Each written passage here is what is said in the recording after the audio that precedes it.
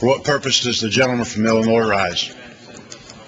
Gentleman's recognized for 1 minute. Thank you, Mr. Speaker. Mr. Speaker, as a United States citizen, we are blessed with many freedoms. Among those is the right to freely speak our minds.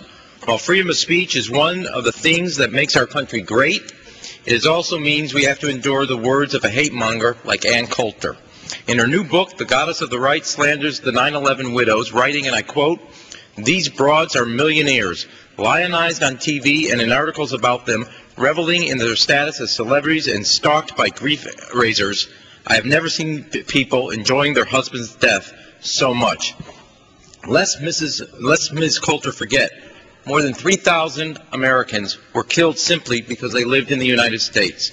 That doesn't matter to Ms. Coulter because she's doing it to enrich herself. But there is something more sinister in Ms. Coulter's words. The hate she spews is the same kind of hatred we're battling in the war on terror. As a country of thought and reason, I urge all of us to reject it. And I must ask my colleagues on the other side of the aisle, does Ann Coulter speak for you when she suggests poisoning Supreme Court justices or slanders the 9/11 widows? If not, speak now. Your silence allows her to be your spokesman.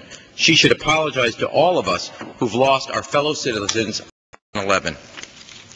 For what purpose does the gentleman from Indiana rise? Ask unanimous consent to revise and extend. Gentleman's recognized for 1 minute.